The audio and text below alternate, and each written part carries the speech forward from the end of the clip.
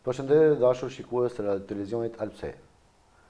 Sot në intervistat speciale kemi një person që na vjen përtej Atlantikut, përtej kontinentit të Europës. Ai na vjen nga Australia.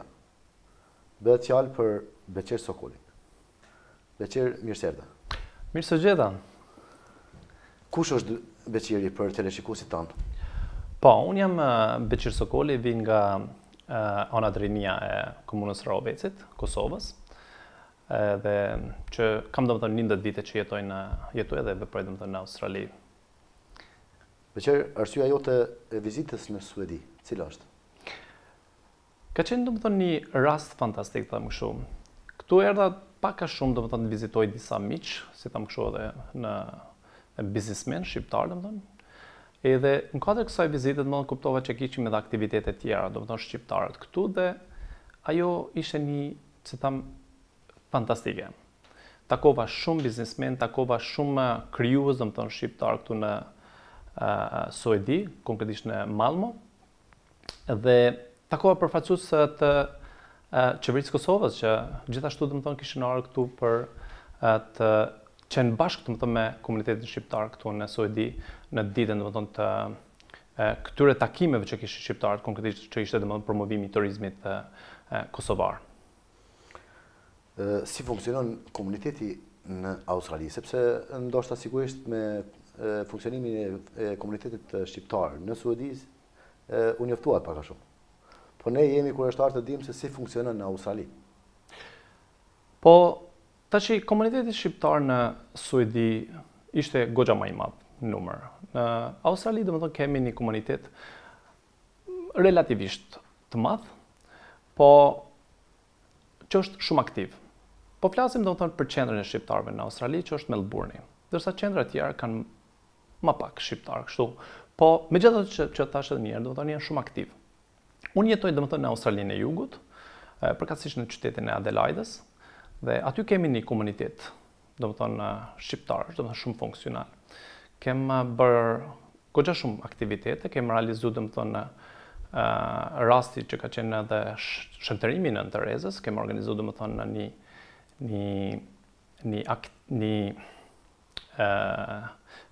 takim kështu domethënë shqiptarësh, pastaj kem pas të ftuar domethënë edhe zyrtar nga qeveria lokale, zyrtar nga qeveria federale, e kështu me radhë. Ka qenë një manifestim fantastik që faktikisht edhe i dha një, si them, një bukuri edhe qenë shqiptar. Thua që kemi organizu.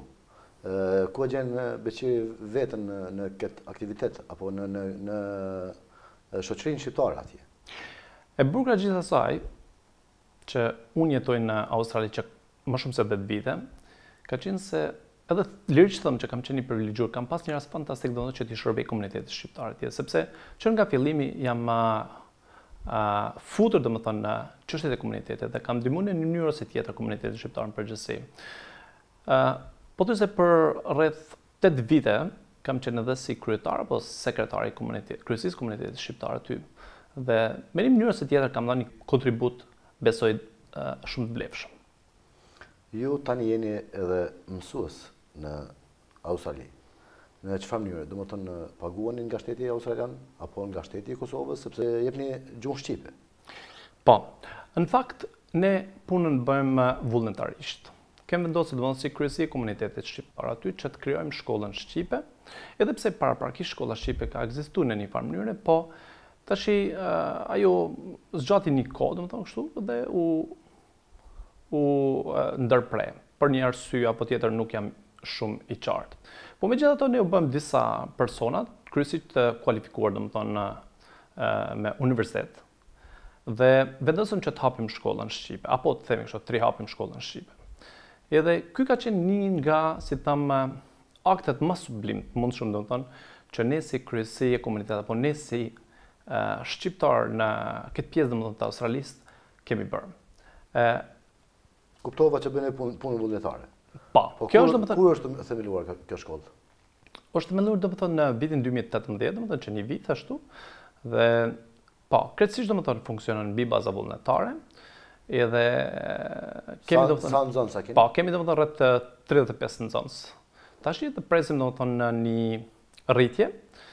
Në këtë rast mund të potencoj për shembull rastin edhe të bashkëpunimit me ambasadën e Kosovës në Canberra të Australisë dhe tani për tani do të thotë gjithçka po ecën kështu në mënyrë shumë të mirë. Nga vjen literatura për mësimin e gjuhës shqipe? Po, literaturën domethënë kryesisht e kemi nga ambasada e Kosovës, domethënë që mbështetet po dihet domethënë nga qeveria e Kosovës, që është edhe programi special domethënë për mbështetje domethënë të diasporës shqiptare gjithandaj botës, nëpër botë. Kështu që edhe ne domethënë kemi përfituar nga literatura që marrim domethënë falas, edhe për madje domethënë për materiale tjera domethënë kështu marrim gjithashtu mbështetje nga ambasada, po edhe nga vetë komuniteti. Nga humanizmi po kalojmë në punën me cilën edhe ju jetoni nga ajo punë. Ne kemi dëgjuar për kompani të ndryshme që organizojnë ndarësme të ndryshme, gjejnë këngëtarin, apo gjejnë kamermanin, apo gjejnë restorantin. Mirë po, ju keni krijuar një diçka ndryshe. Dhe për teleshikuesit tanë, çka është ajo ndryshe? Në fakt ka qenë viti 2009, domethënë kur edhe kem pas dasmën tonë. Dhe them domethënë unë dhe gruaja ime. Dhe pasi që edhe jetonim larg domethënë nga Kosova, ashtu mendonim se si do të ishte domethënë një formë më e mirë e mundshme, më e lehtë e mundshme që të organizonim dasmën tonë. Meqë si shqiptarë japim domethënë një si tam kështu një vlerë ose kalojmë një aktivitet festiv në dimensionin që më thënë kështu më të lartë mund shumë. Edhe përpiqem sa paksa domethënë që jo paksa po shumë domethënë se gjejmë domethënë çka mund gjejmë në online. Edhe ka qenë pothuajse e pamundshme. Ende e kujtoj domethënë ka qenë vetëm një rast që kem gjetë diçka nga domethënë online. Ka qenë një lulisht që ende mbaj mend, ka qenë Remember Me. I vetmi sen domethënë që kem mund gjejmë online. Nga ajo kohë, domethënë, ne mendojmë se çka mund të bëjmë këtë rast, domethënë, çfarë mund të bëjmë, çfarë mund t'i ofrojmë konkretisht diasporës, pasi që ata janë edhe që tam kategoria kryesore që merret domethënë me organizimin e dasmave, me organizimin e gjitha festave shqiptare. Edhe nga aty domethënë mendojmë si ta bëjmë. Edhe ishte këtu rasti. Mund ta bëjmë në mënyrë më të mirë të mundshme. S'pare fillum domethënë emrum këtë kompani edhe quhetëm My Dasma, domethënë bëm një kombinim My nga anglishtja dhe Dasma shqip, ashtu Dasma ime. Tashi, që thash edhe një herë më herët, domethënë My Dasma ka si objektiv kryesor diasporën shqiptare. Ne japim domethënë një mundësi diasporës shqiptare që jo vetëm ta organizojë një dasmë në mënyrën si do vetë, po edhe kur do vetë.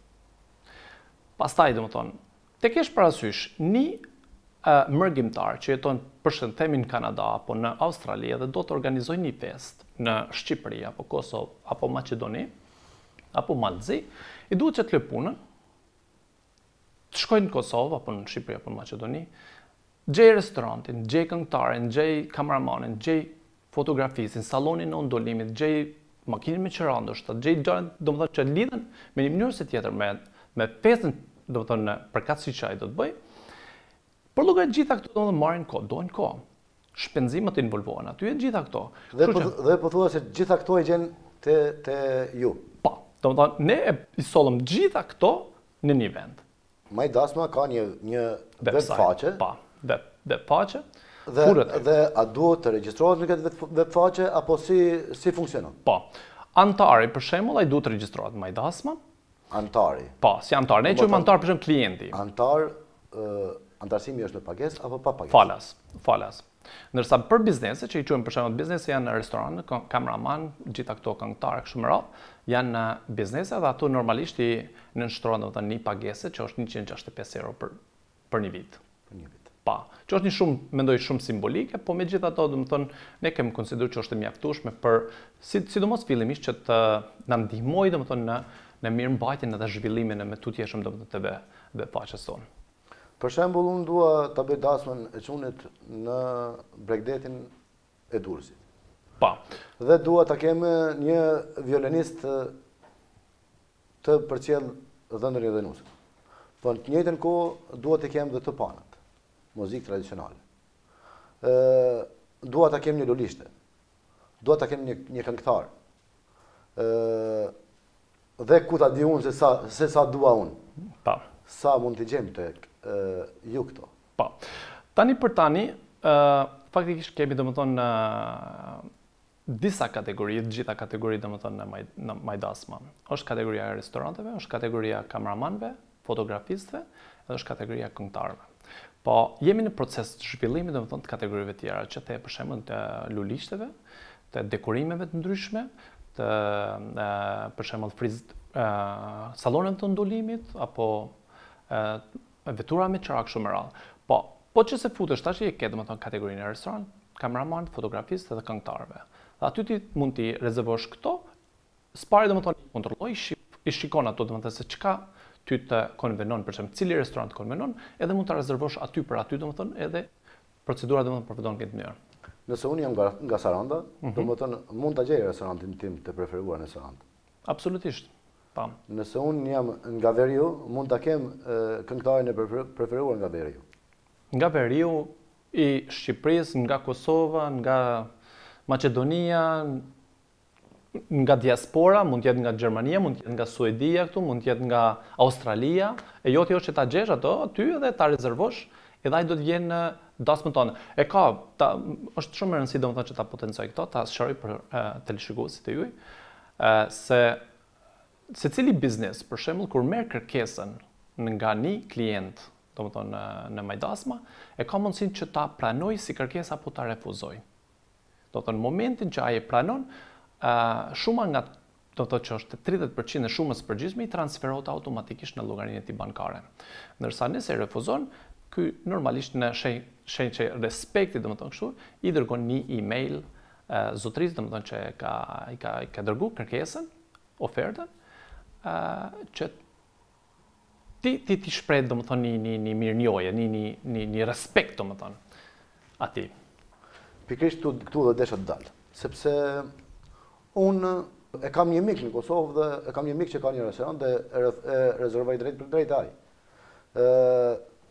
Çfarë ju më ofroni më tepër se sa ai miku im në këtë drejtim? Po tash shumë pyetje e rëndësishme është kjo. Në fakt ne përveç se japim një mundësi domethënë që ti eliminoj shpenzimet në masë. Për gjitha aktivitetet që ai do të zhvilloj, ne japim edhe një sistem për shembull konkretisht në këtë rast biznesit, në këtë rast restorantit. Ai merr një sistem menaxhimi që ja lehtëson absolutisht domethënë punën në përgjithësi. Sepse ne e dim për shembull se po të thrasësh ti një restorant në Shqipëri, për shembull në këtë rast, edhe në Durrës, edhe i thu, ok, ma rezervoj restorantin kështu. Ai gjitha këto duhet i shënoj në një copë letër. Çfarë do të thotë, duhet të ketë lapsin, duhet të ketë letrën, ta shënoj aty tamam datën domethënë sakt, kohën kur nis, kur përfundon, e kështu me sa njerëz do të jenë aty, e kështu me radhë. Ndërsa ne e kemi eliminuar domethënë me krijimin e këtij sistemi, domethënë kësaj platforme e kemi eliminuar gjitha këto procedura domethënë që mund sidomos bizneset mund t'i kushtojnë domethënë në kohë. Ose edhe mund të krijojnë domethënë edhe paqartësi, mund të krijojnë domethënë konfuzitet në kohë. Sepse po flak në video dua të ndërhyj këtu, sepse jam shumë i sigurt që teleshikuesit do i interesojë kjo. Sa jeni besnik ndaj klientit dhe sa garantoni klientin? Në fakt Majdasma ka domethënë rregullat e saj. Në bazë të rregullave të Majdasma ne japim domethënë i shërbejmë klientit. Edhe qëllimi kryesor i Majdasmës që t'i shërbejmë klientit, por njëkohësisht t'i shërbejmë edhe biznesit. Them kështu, ne jemi një treg online që sjellim aty biznese dhe sjellim klient që bajnë, si them kështu domethënë, shit blerje online. Tashi, normalisht që në bazë rregullore son ne i japim domethënë një garancion caktuar domethënë, se deri ku klienti mund të shkoj dhe deri ku biznesi domethënë mund të shkoj. Nëse për shembull klienti ndron mendjen, atë gjë që është shumë e pazakontë, sepse edhe tash ne kemi komunikuar për shembull me bizneset kryesisht për shembull restorante apo këngëtar, ka qenë shumë e pazakontë që klienti ka ndruar mendjen, sepse ai që rezervon e ka interesin që ta ketë atë këngëtar, sepse ndoshta edhe ka hulumtuar shumë domethënë që ta gjetë këngëtar. Kështu që është shumë e pazakontë që ndroj mendje. Po njëjtë gjë, për shembull, biznesi nuk ka ndodhur. Po nëse ndodh, ne marrim domethënë përgjegjësinë që ta ndjekim situatën domethënë në proces se çka ndodhi dhe pse ndodhi, që ta eliminojmë një gjë të tillë. Pastaj si sistem ne për shembull e kemi edhe një element aty që japim për shembull klientit mundësinë që ta vlerësoj biznesin që e ka pas në shërbim. Për shembull, e ka pas restorantin e caktuar aty, mbas aktivitetit që ka ndodh, ky futet pronari domethënë që ka pas aktivitetin tek ky restoran apo biznes tjetër dhe jep një vlerësim. Nëse ka pas domethënë përshtypje të mira, ka kaluar shumë mirë, jep domethënë vlerësimin pozitiv, edhe ai ka mundësinë domethënë që të ekspozohet më shumë majdasma, sepse dihet ajo domethënë që dikush që ka marrë një vlerësim apo dy vlerësime apo tri kështu me radhë domethënë pozitive, është më shumë i predispozuar domethënë që të marrë një klient të ri, sesa ai domethënë që ka ndoshta nuk ka vlerësime pozitive, po ka vlerësime negative. Ne shqiptarët domethënë na preokupon edhe jo vetëm që na preokupon, mirë po tradita jonë nuk lejon të bëhet dasëm nëse një antar i familjes sonë vdes. Shka në këtë rast, nëse unë anulloj dasmën për që kam një rast të vdekje? Domethënë sepse sigurisht i keni marrë masët për gjëra të tilla. Nga që janë shpenzime shumë të mëdha. Ju si kompani duhet të paraprgatitni, duhet të shpenzoni për atë dasëm. Dhe në një moment caktuar, një muaj para dasmës, ndodh që mund të anullohet i gjithë organizimi. Nuk është në pyetje aty vetëm restoranti, po është restoranti, këngëtari dhe komplet organizimi një dasme. Ato janë raste ekstreme. Kupton? Ato madje edhe para se të krijojë majdasma për shembull ato kanë ndodhur. Edhe ekzistojnë ato do të ndodhin të ardhmen. Ose edhe tjetra, më falë që po të ndërri, është edhe tjetra që po ndodhe rastet të fundit, kam dëgjuar shumë, që një muaj para dasmës po ndohet çifti. Prapë edhe ky rast është, mund të themi domethënë goxha ekstrem, sepse rastet të tilla janë të ralla, po nëse këto ndodhin sigurisht që në bazë të situatës ne do ta vlerësojmë situatën domethënë në bashkëpunim me biznesin e caktuar dhe me klientin, domethënë që i kanë ndodhur raste dhe do ta zgjidhim si çështje. Thash, majdasma domethënë duhet domethënë me fjalë nuk ka rregull të caktuar për gjë të tillë. Rregullat e përgjithshme ekzistojnë. Tash domethënë mund ndodhin raste, domethënë X raste që ne ndoshta edhe nuk kemi pasur mundësi domethënë që ti parashikojmë ato apo nuk kemi mundësi të i parashikojmë. Po, mendoj që kemi domethënë ato shtyllat kryesore se si duhet funksionojë majdasma dhe cilat janë përgjegjësitë e majdasmës dhe cilat janë përgjegjësitë për shembull të klientit dhe biznesit. Edhe kështu që domethënë në kuadër gjitha këtyre domethënë ne mund të nxjerrim mund të veprojmë në raste të caktuara domethënë që mund të dalin domethënë të rrjetin si situata domethënë të paparashikuara. Edhe besoj që do të kemi edhe mirë kuptimin e klientit, po gjithashtu do të kemi mirë kuptimin e biznesit të caktuar domethënë në raste të caktuara. Beqir, ku është majdasma pas 20 vite?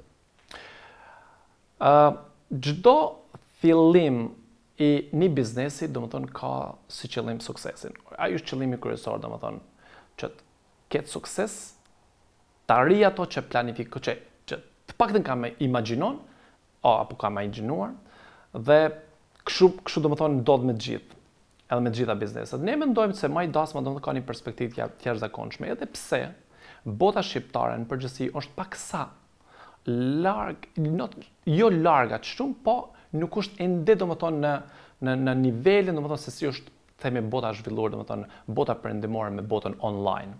Sepse në botën e zhvilluar, domethënë në shtetet e zhvilluara sikur është Australia apo Suedia apo Gjermania, Danimarka shumë e radhë, domethënë transaksionet online tashmë janë shumë të zakonshme. Ndërsa në botën shqiptare këto ende, si them kështu, kanë ngecje, po jem shumë të sigurt që kjo do të përparojë shumë shpejt. Edhe mendoj se në 2-3 vitet e ardhshme bota online ose transaksionet online botën shqiptare do të përparojnë tej mase.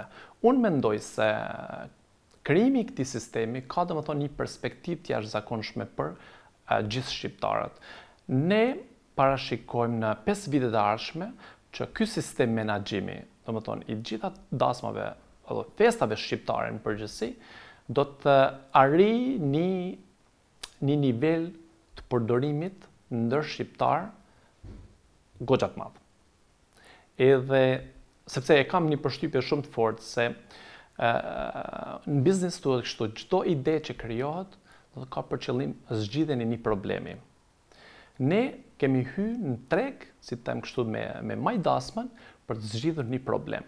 Diaspora shqiptare është shumë e madhe, për llogaritë diku 3.6 milion shqiptarë, domethënë që jetojnë jashtë rrojeve të tyre.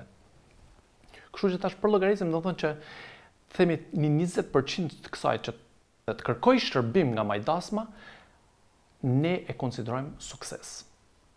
Po, megjithatë, në moment domethënë që ky 20% kërkon shërbimin edhe provon shërbimin e majdasmës, ne mendojmë domethënë që në vitet me njëherë në vazhdim do të kemi një vrull, domethënë të shqiptarëve që të përdorin majdasmën gjithnjë, duke pasur parasysh domethënë që do të marrin shërbimin maksimal, shërbimin më të mirë të mundshëm dhe më korrekt të mundshëm, domethënë që ka ekzistuar ndonjëherë domethënë në botën shqiptare. Es po flasim domethënë zbat fjalë këtu për botën online, sepse e thashëm më herët se bota online domethënë në shqiptar është paksa kështu e panjohur, kanë frikë njerëz, domethënë se normalisht që në rastin domethënë që nuk ke njohuri për diçka, ke edhe frikë. Po ne domethënë do të mundohemi që përmes